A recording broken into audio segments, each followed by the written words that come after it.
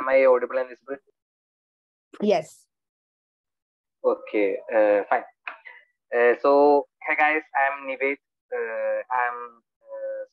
Currently I'm studying BTech. I'm doing my BTech in mechanical engineering from one of the colleges in Kerala. So I have been in this blockchain and crypto field for the past 2 years, and I have been worked with so many protocols within this year. So I have little experience in this field. So that's why I'm here to talk about this, talk on this topic. Okay, so that's a short intro about me. So you guys are ready, right? Can I see some like energy in the chat box, guys? Yeah, yeah, I can see some like responses from Mirtu and Daksha. That's yeah, fine. Okay, so we have to keep this energy and enthusiasm like till the end of this session.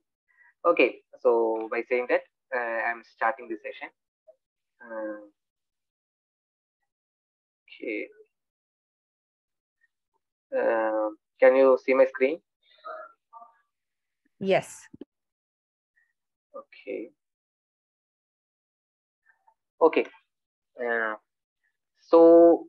we are talking on the topic web, introduction to Web3 today. Okay. So before talking about Web3, what Web3 is, we have to know what Web 1.0 and Web 2.0 is.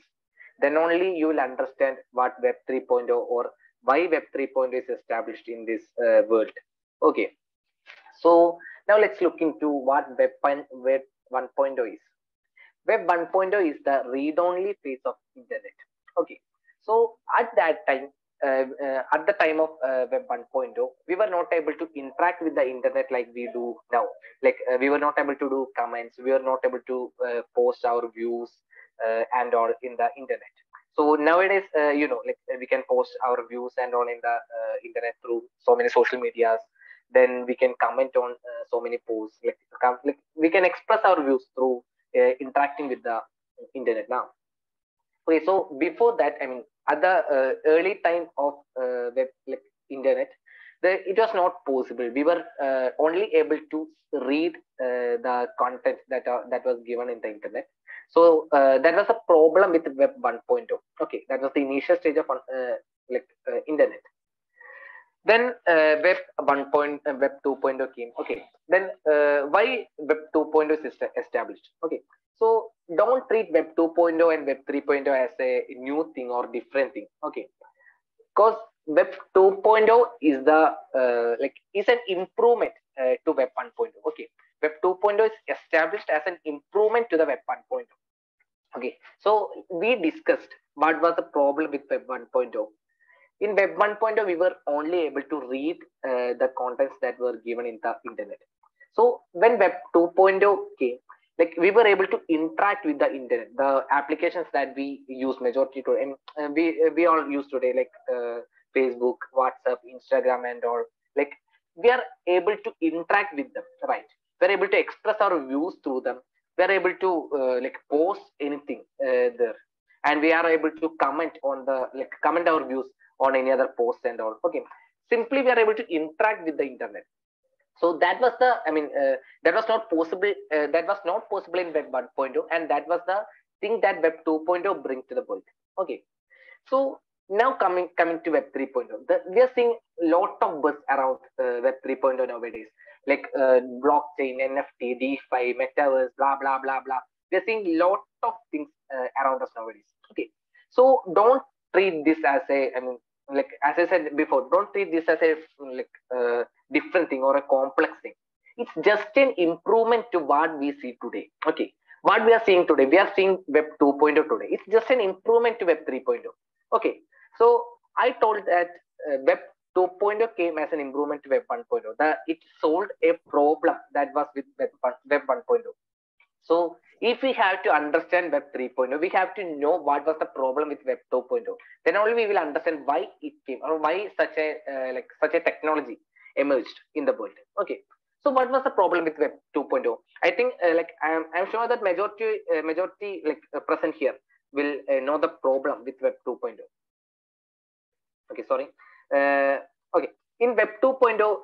major problem is that like a central authority is controlling everything.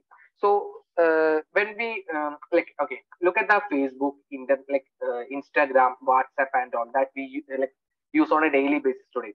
These are the applications that we use most nowadays. Okay, these are Web 2.0 applications. What's the problem with Web 2.0? These are controlled by a central authority, right? The Facebook or the Meta, okay, now it rebranded to Meta. The Meta company is controlling everything. It has the complete authority over it. It has the it has the authority to change anything in this system. It has the authority to do anything.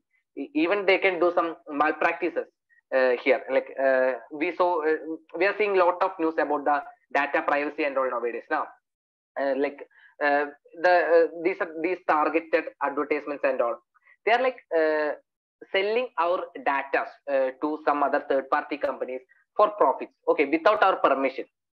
Okay, so that's the major problem with Web 2.0. When like if we see banks and all also, the banking system is also highly centralized nowadays. The if like okay, if my bank decides to like not give back my money to me, okay, I won't be able to withdraw my money from that. Okay, so actually the money that I deposited in the bank is like to be frank, it's not like it will not be my money. Okay, it will be in their hands. We are only able to access that if they give the permission to do that. Okay, we will deposit our money, our hard-earned money to the like our bank account, but we will only be able to use that when they give access us for us to use that. Okay, they can. I mean, there is a chance of they they. I mean, they don't allow us. Okay, so like we so many. I mean, we so we are seeing so many news nowadays, like freezing of bank accounts and all. They can freeze our bank accounts if they want. Okay, so that we will not be able to withdraw our money from that. Okay, so that's a major problem with Web 2.0. It's highly centralized. Everything in the world is controlled by a central authority, and that is totally against the concept of democracy. Okay, and someone like in Web 2.0, like some centralized powers are ruling us, or some centralized powers are taking control of our lives, our money, and all. Okay, so that's a major problem with Web 2.0. Okay, data privacy and like all other threats related to this centralization. Okay, so Web 3.0 came as a solution to this. Okay, we discussed what was the problem with Web 2.0. Now we can look into why Web 3 came here. Okay, so why Web 3 came here? Web 3 is the solution to the problems that Web 2 brings. Okay, so like I keep on mentioning that Web 2.0 is highly centralized. That's the major problem with Web 2.0. So when Web 3.0 came, like this was a problem that Web 3.0 is trying to solve. Web 3.0 is a completely decentralized system, or it brings completely decentralized system. Okay, for example, if we see there are so many protocols that, like already doing replicates of what we use today in Web 2. Like have you any like if you are familiar with the Lens protocol, it's the decentralized replica of that Facebook, WhatsApp, and that kind of social medias. Okay, then ODS is the replica of Spotify. Okay, there are so many replicas of like Web 2.0 products coming into Web 3 nowadays. So what's the major difference? These are not controlled by a central authority. A central authority cannot decide what to do with these applications, or what to do with the data of the persons interacting with these applications and on. Okay, a central authority cannot decide whether to give him money or not and on. Okay, so how is this possible? How is this being possible? That's what we're discussing today. Okay, that's the major topic I'm going to discuss today. How this is becoming possible. Okay, so like while talking about Web 3, there are so many misconceptions that Web 3.0 equal to blockchain. Okay, Web 3.0 is not exactly equal to blockchain. Web 3, like blockchain, we can say blockchain is a subset of Web 3. Okay, there are so many other distributed ledger technologies. I will come to that. What are distributed ledger technologies? And I'll come to that after a few minutes. Okay. So now just understand that blockchain is not equal to Web 3.0. Blockchain is a subset of Web 3.0. Okay. Then there are so many other distributed ledger technologies that are powering Web 3.0, like blockchain, hash graph, DAX, and all. Okay. So there are so many other distributed ledger technologies powering Web3, like blockchain. Okay, blockchain is just one among them. Okay, DAX, hash graphs are all the other distributed ledger technologies. Fine. So our point of focus is blockchain today. So let's look into blockchain. What blockchain is, and what, of course, what cryptocurrencies and all. So what is blockchain? Okay. So as we discussed, like Web3 brings decentralization to the world. Okay. Web3 brings decentralization to everything that we use nowadays. For example, okay. First of all, let's say blockchain is a decentralized distributed ledger technology. Let's start by saying that. Okay. Blockchain is a decentralized distributed ledger technology. Don't be afraid of this hectic name. Okay. It will be simple when I explain it by splitting this word. Okay. So I said blockchain is a decentralized distributed ledger technology. Okay. So we can split this into two. First decentralized, then distributed ledger. Okay. So what is decentralized? Okay. For better understanding, let's take an example. Okay. This is an example. Okay.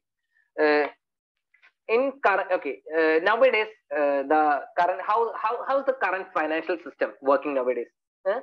So if there is a transaction between me and Nivedita, so if there's a transaction between me and Nivedita, when I initiate a transaction from my bank account, the transaction message will go to the central server of that bank, and that central server will verify whether I am eligible to do this transaction and all. It will verify my eligibility to do this transaction. Okay, it will that central server will verify this, and it will give then if I am eligible, it will give permission to do that transaction, and it will do that transaction. Okay, it will take money from my account, and it will deposit the money to Nivedita's account. Okay, so I'm just saying it as an example. Hope you understand that. Okay. Okay. So that's how the system currently works. Okay. The central server of bank, the main point here is the central server of bank is verifying whether I am eligible to do this transaction or not. Okay. So that central server, that one or then there will be some small number of servers which will be located, which will be concentrated in a same geographical area. Okay. So we don't have to go into that. Just imagine imagine it as a single server. Okay. So single server will be verifying whether I am eligible to do this transaction or not. Okay, we are taking financial transaction here as an example. Okay, so what if an hacker came into the scene and he can hack that server? Okay, what if a hacker came into the scene and hacked that server? Okay, what happens? He can totally manipulate this transaction, and he can take the money, and he can go away. Okay, so I will be in loss. Okay, so there is a chance of high vulnerability here, right? There's a high chance of vulnerability here. So imagine, okay, so what we say, there is a single server, and the hacker came into scene and he hacked everything. Okay, so what if rather than this, there are so we imagine that it as a single server now. Okay, what if there is two servers? Okay, the hacker had to hack these two servers. What if there are 4 or 5 or 10 okay, what if there are 10 servers?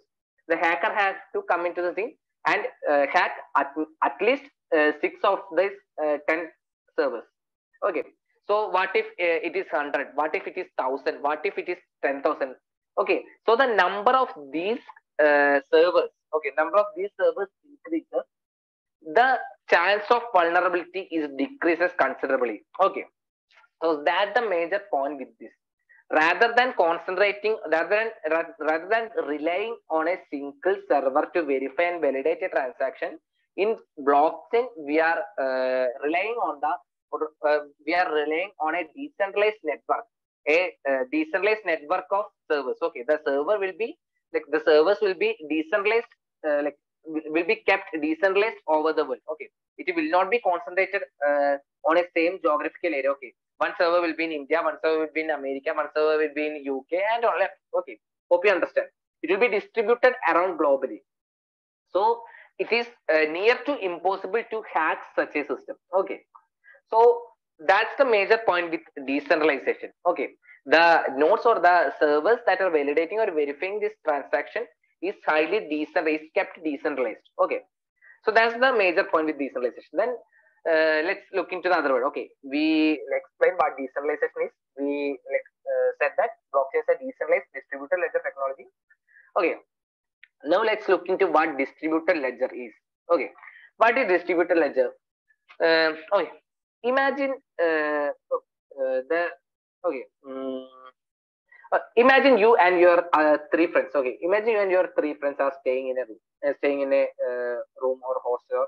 Okay, so you made an agreement between you guys that one should like one should pay the money for every expenses that is happening in that room for 1 month. Okay, then he can keep the records of that. Then the others will reimburse that amount at the end of that month. Okay, if you guys did such an agreement. Okay, so there is a point that the person who's keeping the records can manipulate the records and earn extra money from that. Okay, by cheating you guys, he can earn extra money through that. Okay, so it's like exploiting you and it's like losing your money. Okay, I am taking this money as an example. You can relate it to any other kind of transactions and all. Okay, so whatever transaction happens, okay, he can manipulate that in the records, and he can show it to you guys, and you will believe him, and you will give the money. Okay, so what if rather than that, while okay, the system is same, one will pay the money one will pay the money for a month. Okay, so what if but there's a small change. What if the all of like all the four of you, okay, the four of you, there's four guys. Okay, what if the four of you keep the records of all the transactions that are happening? Okay, so if a transaction happens, what if all the four guys is taking the note of that transaction, or taking the records of that transaction? Okay, so is it possible for a single guy to manipulate that transaction? Is that possible? Guys, can you reply in the chat?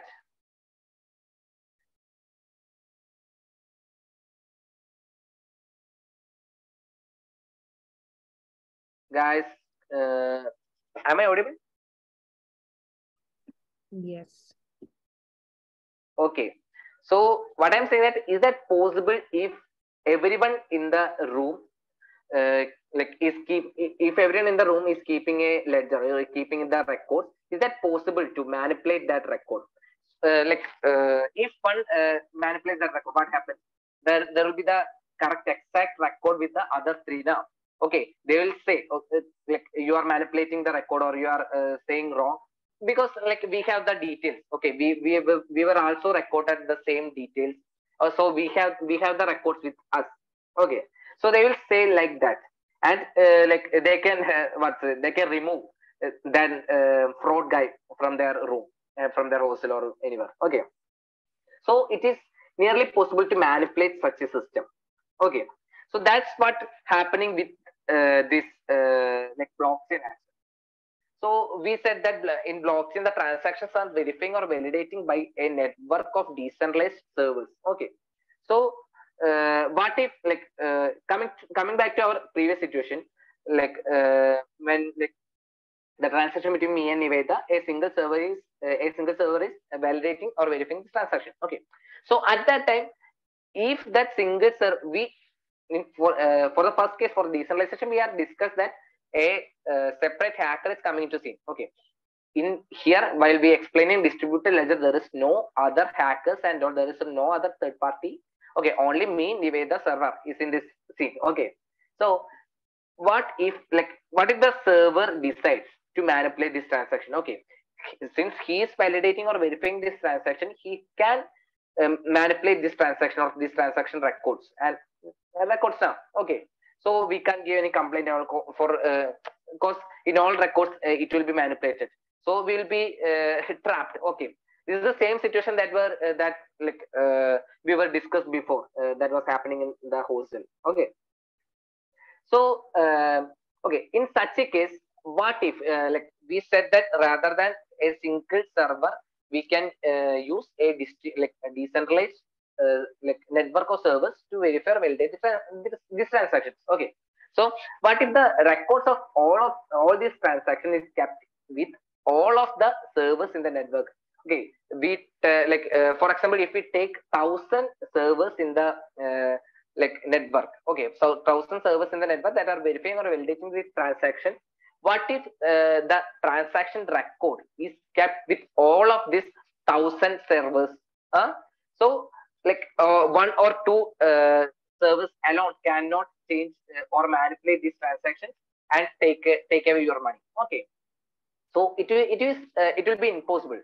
Okay, since take an example. So we have 1,000 servers and 10 servers decide to manipulate us.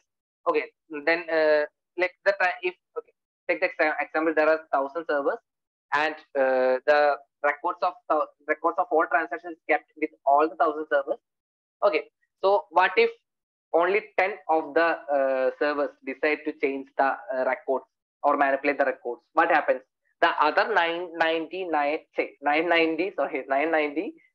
servers will report that you guys are doing fraud, or you guys are manipulating this transaction. We know this is not correct. We know the exact what happened with the correct transaction. We have the records of it, so we are expelling you guys from this network. Okay, by saying that they can expel those fraudulent servers from the network. They have the capability to do it. Since just imagine like that, there are 990 servers supporting right thing. There are only 10 servers supporting wrong thing. So they can manipulate, they can expel them from the network. Okay, just think like that only now, for now. Okay, since this is just basic introduction, you have to imagine or think like that only. Then when you research thoroughly into this topic, you will get exactly what's happening in here. Okay, so that's the major. Okay, that's the thing that I have to say with the distributed ledger. Okay, so ledger. What is a ledger? Ledger is something that keeps records. Okay, keeps records of all the transactions happening. Okay, so that ledger is distributed among this decentralized network. So that's what blockchain is. Blockchain is a decentralized distributed network technology. It is decentralized, the transaction, all the transactions are verifying or validating by a decentralized network. Then the decentralized is decentralized is matched. Then it is a distributed ledger technology. The details of all the transactions are recorded with all the servers in the network. So that's what distributed ledger means. Okay. So basically, that's the basic definition of what blockchain is. Okay. So okay, now I said what blockchain is. It is a decentralized and distributed ledger technology. But why it is why it is termed as blockchain? Okay, why it is termed as blockchain? Has anyone thought about that? Why it is termed as blockchain? Since I told that the details of all the transactions are all the details of all transactions are will be with every servers in the network. Okay, so all these transaction records. Okay, all these transaction records are keeping as are keeping as blocks, as chains of blocks in blocks. Okay, so that's why it is termed as blockchain. But like I will repeat once more, the data that have to be stored in the blockchain is stored in the form of in form of chains of blocks. Okay, so they will verify the transaction, and and will take the service will verify the transaction, and rather than storing it on a single server, storing the details on a single server, it will take the transaction, and it will put it into a block, and it will put into a block, and it will add to the chain of the block, and then the copy of the block will be with the respective nodes in the network. Okay, so that's what a blockchain means. And I'll say blockchain is highly immutable, highly it is tamper proof, highly immutable, and all. Okay. So why is it like that? I said that the transaction are verifying with a decentralized network. So I said the ledger will be in the hands of every people in the network. Okay, that's one layer of security. The another layer of security is that after storing this transaction, okay, so this security is happening. The security that I mentioned before, the decentralization distributed ledger is that I mentioned before, is is valid at the time of doing transactions. Okay, at the time of doing transactions. Okay, so while storing this data, while storing this details of this transaction or this data, by storing this data, there's another security is added. Okay, so I said that there will be a block. So after verifying and validating these transactions, the transactions will be bundled together, and a certain amount of transactions will be stored in a block according to the block size. Okay, according to the block size, a certain amount of transaction will be stored into the block. Okay, then when we reach the limit of the block, then we will create another block with another bundle of transactions and add to the chain of blocks, and it will link to the previous chain. Okay, then how is it linked to the previous chain? Okay, now let's discuss that. So I am talking some more technical now. Hope you can cope up with that. Okay, if not, you can ask doubts at any time. Okay, so how they are doing that? Okay, while verifying or validating these transactions, okay, so let's say okay, while the data is stored in the block in the blocks, not only the transaction details or the data that we have to store is stored in the block. Okay, so I will show the structure of a block. So okay, this is the structure of block.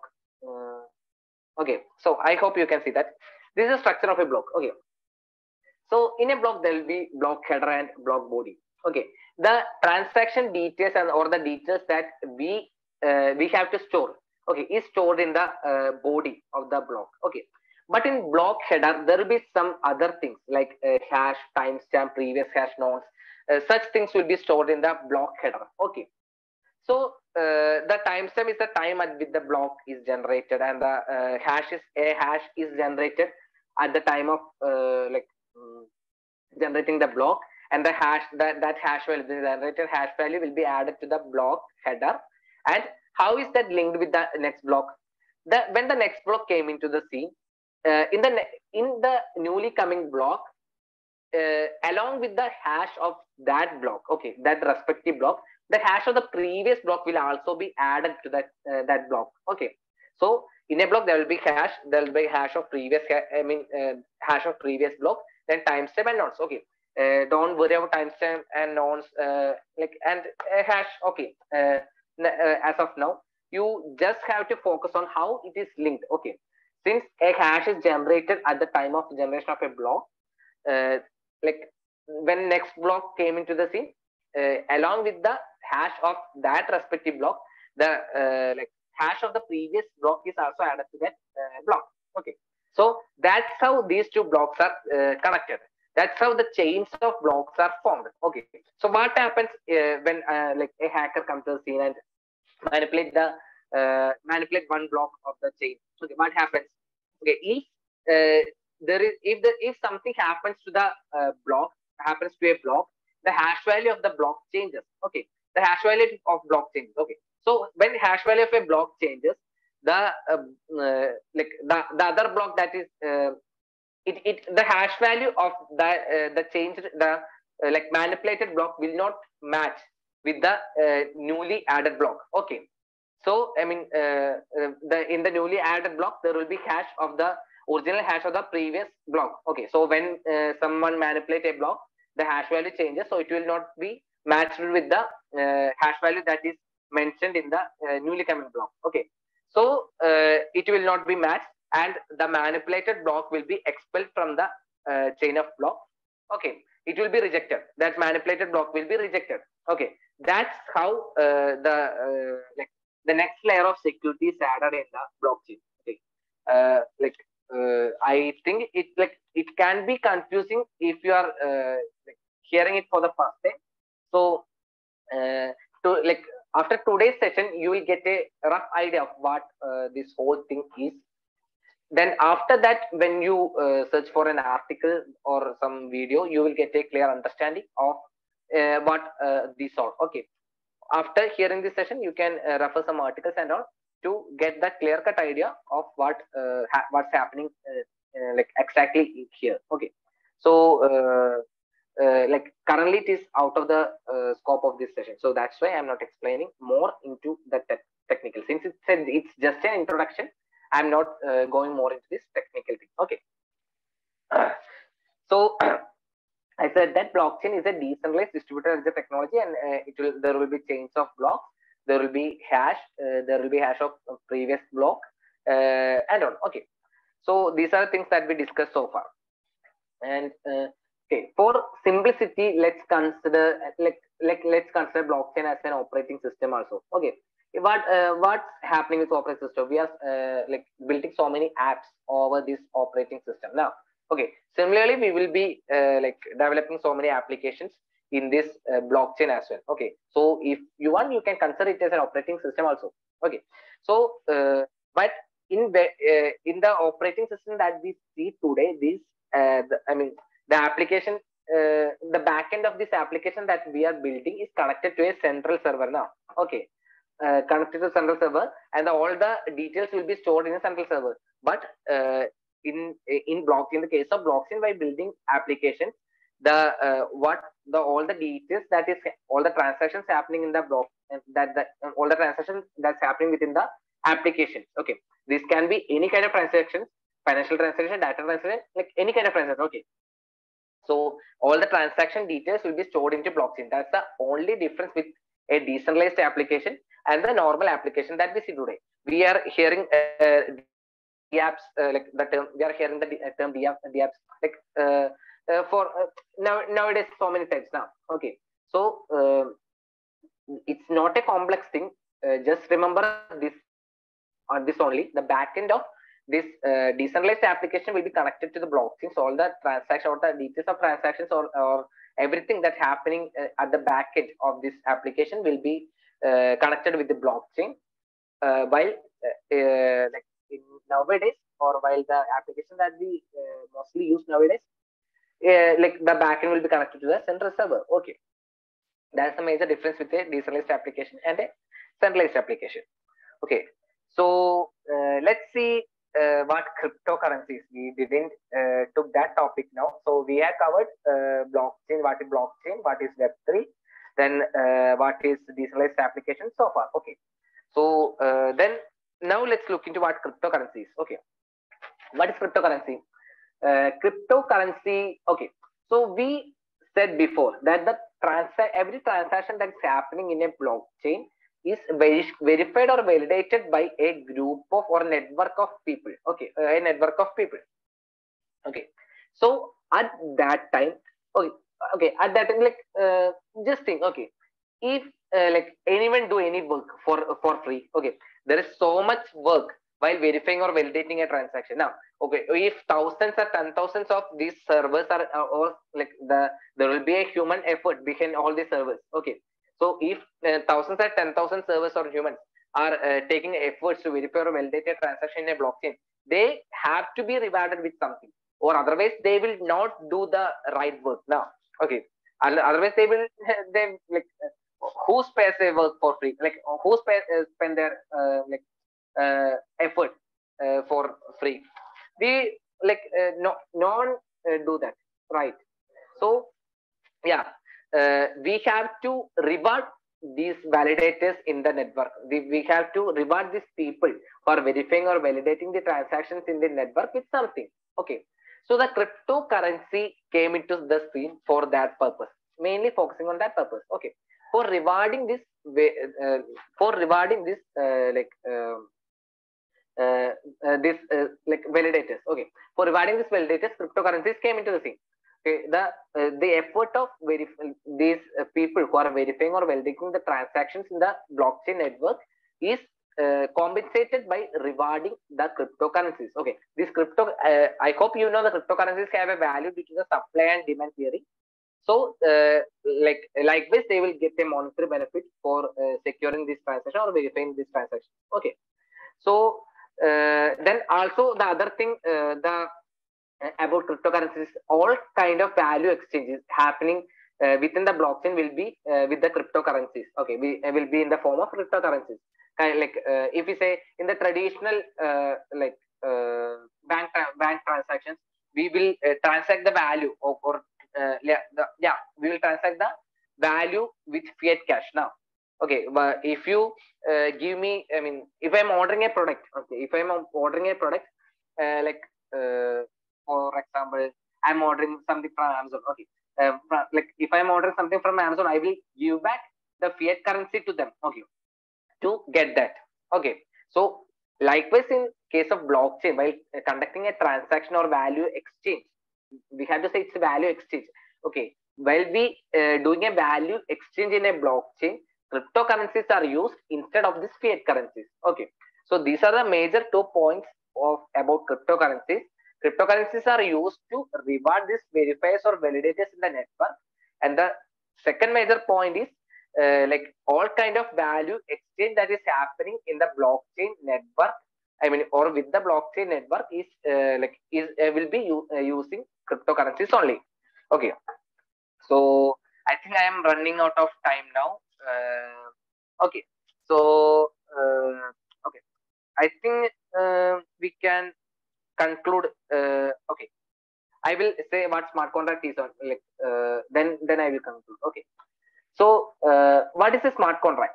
Okay, there is an important term that you have to understand while studying about blockchain. Okay, that is smart contract.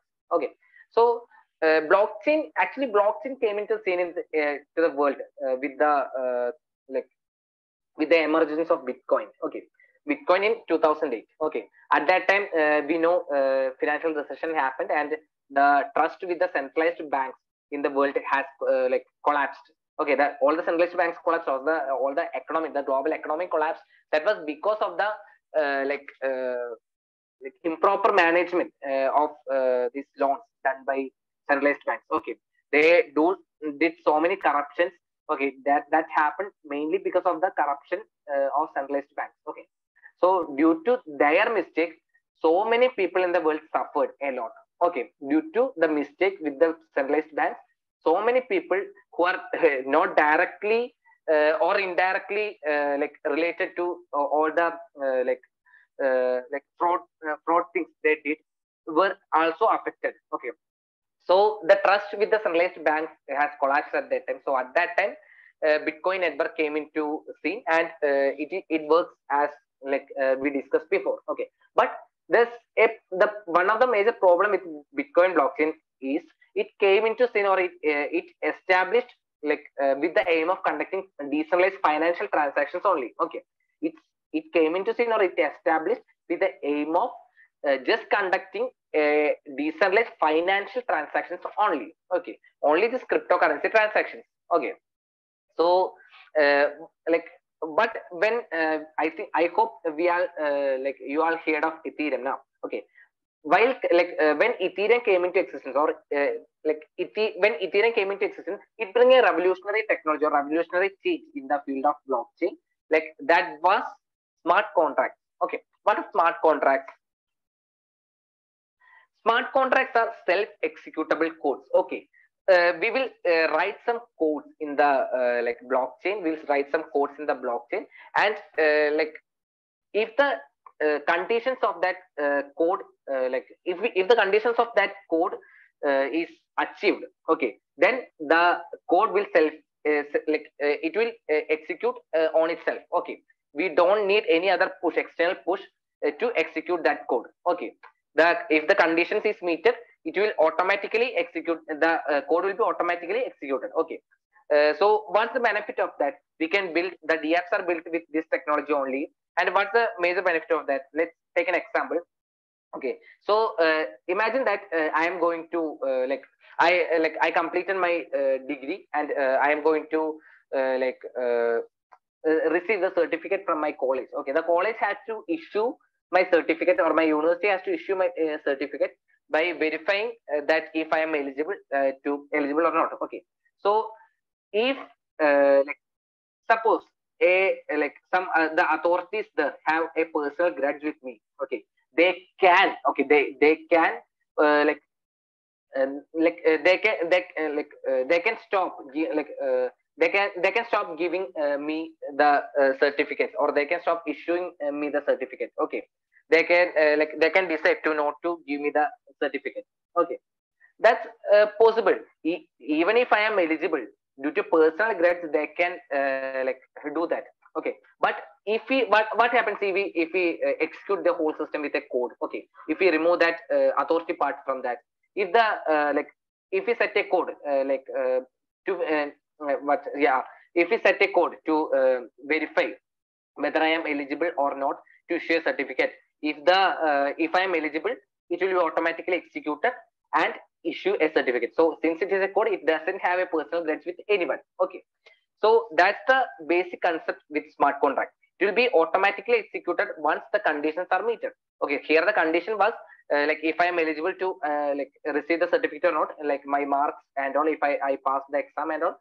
So if it if it verified my eligibility, then it will automatically issue the certificate. There is no issue of personal grade. So if I am eligible, I will definitely get that. Okay, so that's the major point, or there's the major uh, like uh, major advantage of smart contracts. Okay, so this is how dApps are built, or this is how dApps are censorship resistant and all. Okay, since no governments and all can shut down these dApps because these dApps are built with smart contracts. As I said, no one can since these smart contracts are writing on blockchain, no one can change anything in the contract.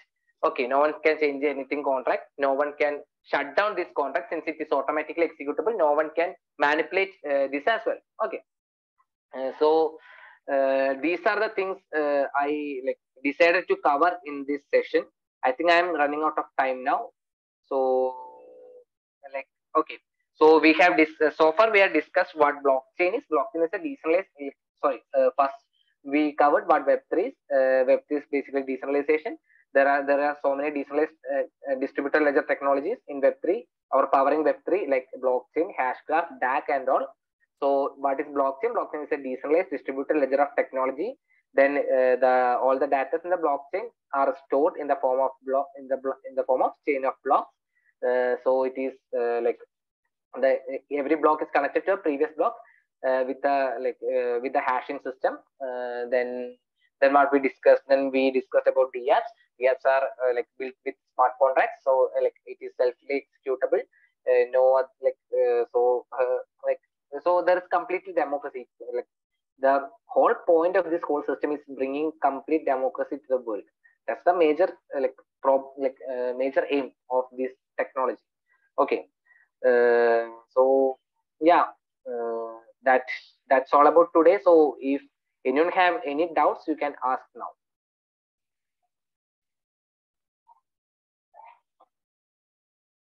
I think Nived, just to keep in mind the time frame, what if you can just drop in your Telegram, people can get back to you with doubts, and we can just go ahead with it. Yeah, I will okay, I will give my Twitter ID. You can follow that and ask any doubts if you have.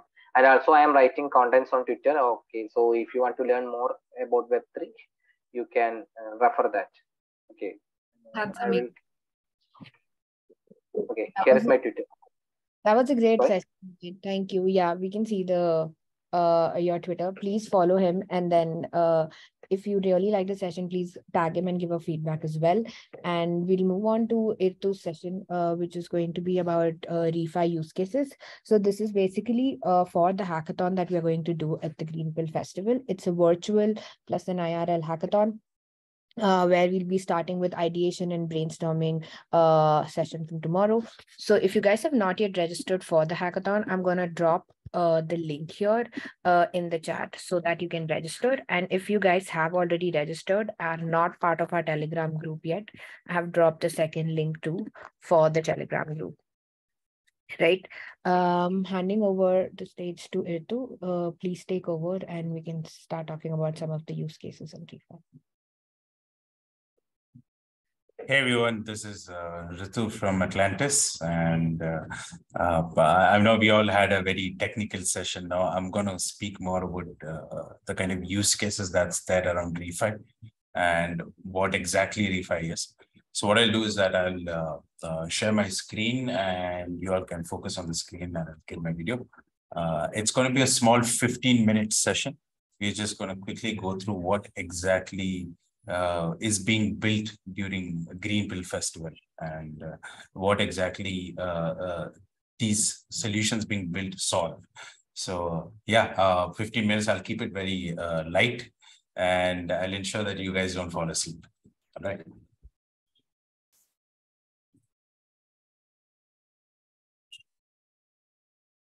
I hope everyone can see my screen now. Yep. Yeah.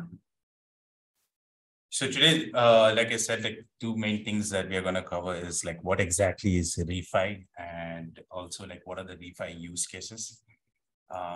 Before we get started with that, I'll just give a small introduction to myself. I'm Ritu from Atlantis. I'm one of the co-founders. My background is like Nived, I'm also a mechanical engineer, but I passed off way back. And I have almost 10 years of experience in startups, and most of my experience in the past 6-7 years has been around product design. And for the last 5 years, I've had my own company, and Atlantis is my second venture in climate. And so clearly I'm here to speak about climate and blockchain and how these things come together. And to give you a little bit of insight into what Atlantis is, so we started Atlantis, was started by a bunch of entrepreneurs who are really into the sustainability space. And we realized that there was so many things missing for people like us who were trying to build solutions that will help us solve some of these climate and social related problems. And that's how we came together to build Atlantis. And with Atlantis, what we're building is a digital community of change makers, we call. Pretty much what we are looking at is to help people who do positive actions around climate and social impact to earn and get rewarded. We all know about volunteering and social workers and how they are not the most highly paid. This sector is not that highly populated with talented folks. So there's a very famous saying that environmentalists die poor. And this has led to a lot of big problems that we have in our world. Like all of us see climate change, poor road during COVID, we saw poor hospitals, right? So these kind of big social problems need solutions. And we are trying to bring these solutions using blockchain. And so that's what we do. And we are one of the first ever refi projects. And it sounds like we're very old, but we were just born in 2022. So you can just understand how young the space is. And with refi, what we're doing is we combine climate solutions and blockchain. Right? And we currently have like 3 active projects in India. We have a project in Chikmagalur, which is in Karnataka, where we help rural people get better access to water. And we build this through a decentralized water network that we're putting together there. We have a project in Gokarna, which is around agroforestry and mangrove plantation. Again, here we are trying to do things with the local community to build climate projects on ground. Right, we have almost catered to more than 500 green deals, and we can proudly say that over 60% of these jobs were given to women from underserved community. So that's all about like us and like what we have been doing in this space. So refi is a new space. Blockchain technology in itself is new, and in that particular space is where refi comes. But why should you care about this, and what's the impact of it, is what today's conversation is going to be. Before I get into that, I just want to say that we are not the only company building in this space. There are tons of companies. In fact, in 2019, the stats were 22 companies in refi. In 2023, there's more than 1,000 projects. So a lot of people around the world are waking up to, okay, there's climate change, there is social inequality. We need to build technology around this. Like, we are done building delivery apps and e-commerce. So there's a lot of engineers and people trying to bring technology to agriculture, climate solution, solar, renewable energy, right? So what you're looking at is like projects all around the world. This is a huge space, and it's grown in my eyes because I've been in this space for the longest time now. And it's huge amount of talent that is flocking into the space. And we thought, naturally, from India, we needed to create some kind of movement for this. Right? So the main question, like, why should you care about refi? So solving climate change and social injustice is a multi-trillion-dollar challenge. It's not a bee, it's a tree. It's a multi-trillion-dollar, and that means it's huge. It's humongous, right? If you think about in terms of numbers, almost 78% of global population, right, is subject to climate and social injustice. So there is a huge need to build solutions around this space. But, you know, there has been something that was missing in this space, and we feel refi could be the missing link that could fix this space. Because, as you know, this space so far has not seen too many talent come, and we are going to see this change. And why we are seeing this change is because primarily this space lacks a lot of transparency and incentives. When I say transparency, all of us know, and all of us would have probably done some kind of donation, right? We would have probably donated to some charity or to some social impact work. And we donate and we don't know what happens. We sometimes get a certificate, but that's pretty much it, right? We have no clue where this money goes, what happens. And because of this, there is a huge trust problem and lack of transparency in the sector that's preventing people from donating and doing more philanthropy related work, right? Next is this lack of incentives. Will any of our parents tell, no, you stop studying, don't become an engineer, or don't go to degree college, become a social worker? Will any of them say? They won't say. Why? Because it's not lucrative. It's not got incentives. But people who do social impact, they generally tend to touch way more lives than just their own life, right? We were like, see, this is a good use case. There is a problem. We need more people to take up these green jobs. So refi solves for both of these things, right? It brings together blockchain and social impact together. And by doing this, what we're doing is we are redefining how incentives are given to people who are in social impact. Like, how can we bring transparency? If someone donated, there is a crisis, there is $100 donated. Those $100 need to be seen. Where did it go? Who got the end benefit of it? When we are able to see this visually, all of our behavior is going to change because we'll believe in the system better, right? And this is what we're trying to do. And think about it like this. What if you could earn from recycling? What if you could earn from harvesting the rainwater? Maybe from planting trees, right? These are the kind of possibilities that is happening now with refi, where Web3 communities are building projects on ground around planting trees. Then they're developing a token around it, and they're getting crowdfunded for it. And we know projects that raised close to $100,000 last year just to do some of these on-ground planting trees, growing agroforestry, and a bunch of things like this. This is good money that was being paid. This was unheard of before, right? So the whole crux of refi is they're trying to build regenerative finance. That is financial systems that will help the people and the planet. Because most of our economic financial systems we have today incentivizes people to, as much as possible, extract. And this is the main reason why we are seeing more emissions happening. We see more shortage in supply. During COVID and stuff, we see supply chain issues. This is because things have to be made somewhere else. So most of these European American countries, they tend to buy all of their things from developing nations. And because there is an incentive to extract for low price without caring about, hey, are we cutting down too many trees, right? So now we have reached a point where we are starting to experience climate change almost on a day-to-day basis. To tell you in numbers, in 2022, out of 365 days in India, 80% of the days we had climate crisis in our country. So it's not like a unique thing that happens rarely. It's almost every day. One day you'll hear one village being flooded. The next day you'll hear another village being in drought, right? So this is a reality.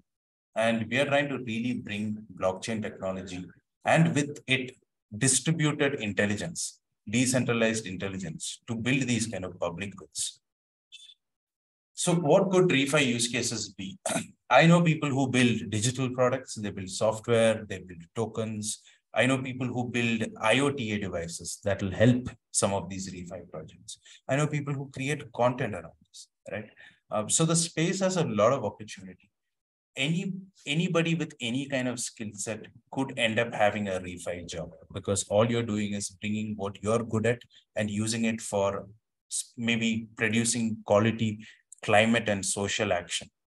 So it could be in any way. But today, what we are going to do is these use cases have been split specifically to look at key areas in refi.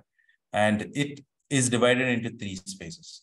You could build use cases around climate solution, which is, you could think renewable energy, green buildings, MRV. MRV means measure, record, and verify.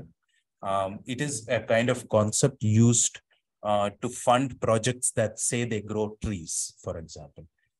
So these kind of projects need to have some kind of method to verify that, hey, I have really grown these trees. So MRV is a technology that's used for that. People are building these solutions on blockchain. People are going and partnering with hardware companies who create direct air capture and, building blockchain solutions on top of that. So we're seeing a lot of interesting use cases. We're also seeing a lot of social impact DAOs being formed. Again, a very interesting way to form groups, right? Communities who can do collective things. Like look at Phoenix Skill, they're a DAO. Atlantis, we have a DAO. So we have people from all around the world working with this, right? And the third most important thing about refi in terms of use cases is tokenizing carbon credits. So carbon credits is basically nothing but a kind of incentive or money given to people who do activities to reduce climate change. How do they do it? So big companies in the US, in the Europe, they have a lot of emissions. They produce a lot of carbon footprint. So they fund projects in India, in Southeast Asia to grow plants, to maybe harvest solar, and then they fund these projects. And in return, they issue carbon credits. So this is how the world tries to incentivize people to start taking climate positive actions. We also have platforms like Gitcoin, where you could be doing a social impact project and get crowdfund. In fact, that's how we bootstrapped initially. We were able to raise quite a bit of money from Bitcoin, and we were able to bootstrap where we did these impact projects on them. And another thing is impact to earn. This is a concept that even Atlantis is bringing, where we encourage people to do bounties, that is maybe write a blog about climate or harvest rainwater. You do simple activities and you get paid in crypto tokens. This is something that Atlantis is also exploring. So I will end this conversation by saying that this is a huge space. So when you think about refi, think on one side, it is all climate solution and social impact. On the other side, we're using the latest technology that is available. building these kind of public goods especially should be done in decentralized infrastructure, because I think our early speaker also spoke about how blockchain helps fight the concept of centralizing. Imagine tomorrow you build a water network and it is centralized. Then only few people have control over it. You won't have control over your water. But what if you could build a decentralized network where you earn your part for keeping the water quality good, harvesting enough water? That's true democracy for us, right? And ReFi is a really good use case to explore this concept and to explore how you can build so many interesting things in social impact. In fact, I was just talking today morning to a person who started something called Litter Coin, and he's using that to incentivize people to pick up litter. You know, they collect it, pick it up in kgs, then come and hand it off. It gets verified, they get paid in those tokens. These are the kind of products that will bring real world use cases. So in short, this is the whole idea, and we are in fact with GreenPill Festival. We have a bunch of ReFi related tracks that you can go check out on our website. And we also have a lot of tracks around sustainable development goals, which is SDGs, which is nothing but a lot of social and climate goals that we have. So yeah, I'll end the talk with that, and yeah, happy if anyone has any questions.